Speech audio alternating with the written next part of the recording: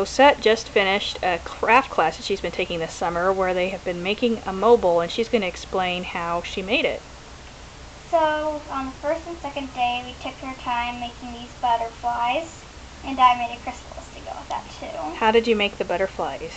So we had given our pop bottles to Mrs. Starbuck, and we had taped them down with a white picture of a butterfly.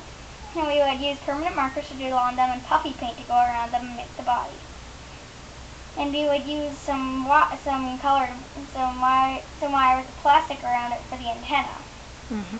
And then third day, Mrs. Starbuck bought some bent out of shape coat hangers, and we tied some fishing line for these and used hole punches to make them go. Hold up the bottom part so I can see it.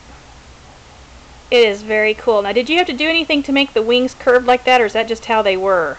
Mrs. Starbuck folded them for us. They look very nice. That's very cool. Thank you, Cosette.